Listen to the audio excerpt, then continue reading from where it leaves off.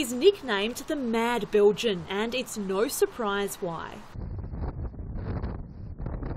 Louis-Philippe traversed Tasmania during 2 of its coldest months, hiking from the northwest to the far southwest in 52 days, while carrying 62 kilos on his back and clocking up around 600 kilometres. I did it for, of course, the challenge, like it's a massive island, massive beauty.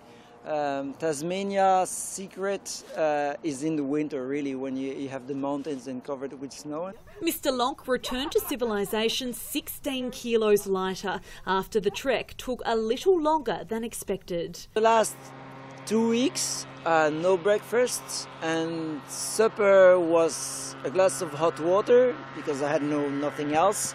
He says while the scenery was breathtaking, the experience could have been deadly. On the river, I got jammed. I nearly drowned in a boat accident where I lost my main camera.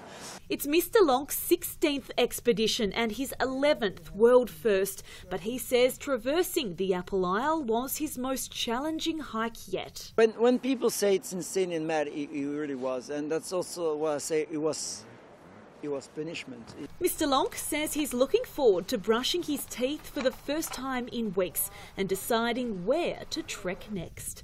Lucy Braden, WIN News.